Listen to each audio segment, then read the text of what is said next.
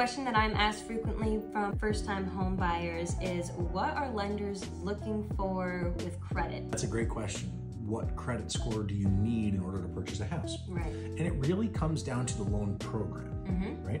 So generally speaking, the higher the credit score, the better the interest rate you're going to have and the better that you can do. But like, what is the number? Right. If you have over a 700, you're going to qualify for pretty much every program. Okay. Most lenders have options down to 640. I've got some options that'll go down to 580. Okay. And if you have 10% or more down, we can actually go down to a 500 credit score. Awesome. Yeah. Okay, so you don't always need that perfect credit score. No, you don't have to have a 760, 800 credit score to buy a house.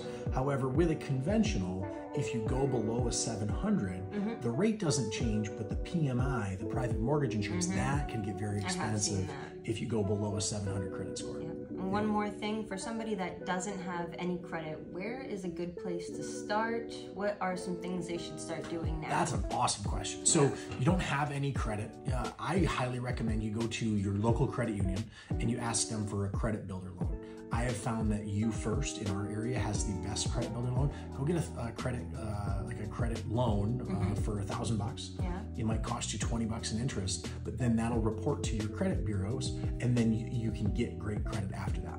I see. A lot of times people will go out and get a secured credit card, and that's kind of like a debit card where you put like $300 down and then you get a $300 limit. Okay. The problem with that is it takes 6 months to actually report, and if you only put $300 down with credit cards, it has everything to do with percentages. So if you spend $250 on the card, not a lot of money on a $300, not $250, not a ton of money, but on a $300 limit, you're 85%.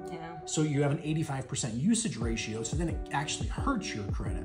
So if you go the credit card route, you never want to put more than 30% on the card. So if you have a $300 limit, never go below $100 or above $100. So don't max out the credit cards. And that's why I tend to send people to get loans, because you can't mess up a loan. It is what it is. Just make the payments. That's true. Right? Yep, and as far as, getting a credit card and building credit through that way, you can always apply with a parent as well. That's another initial way to start. So if you're nervous or if mom and dad have had a credit card for a very long time, they could put you on as an authorized user. And then even if you don't have the card, as long as they're responsible using it, then you get all the inputs into the equation. Because in its simplistic form, I like to look at the credit score is just an output of a formula. It's just a math problem. The credit, so it takes the information from all these different how long you've had the credit card, if you're always paying back what types of debt you have, etc.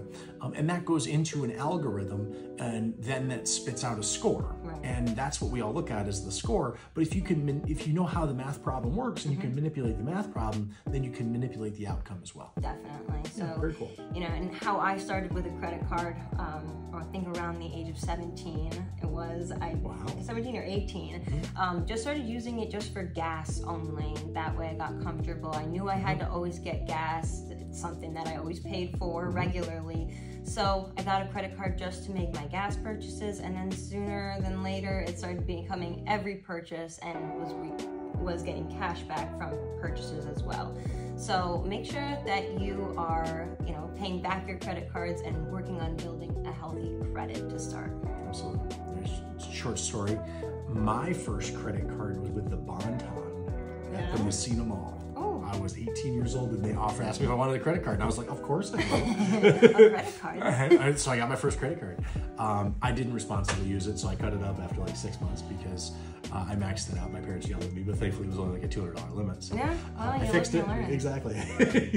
So make sure that even when you're first playing around getting credit, act like Hannah, not Adam. Make smart decisions.